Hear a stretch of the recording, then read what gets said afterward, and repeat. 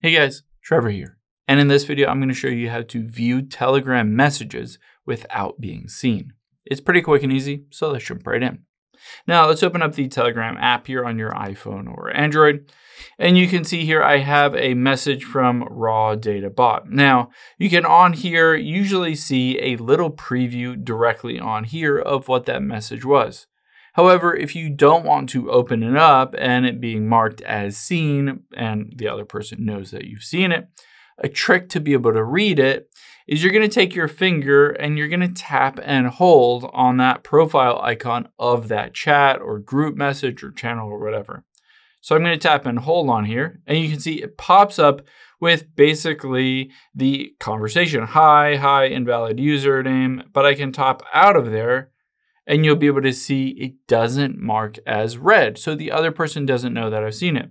I can do the same thing for groups. So I can tap on a group or a channel, I can tap on it and it will show me exactly what the last comment was or the conversation was. I'll be able to read that, but keep in mind, it doesn't get marked as read.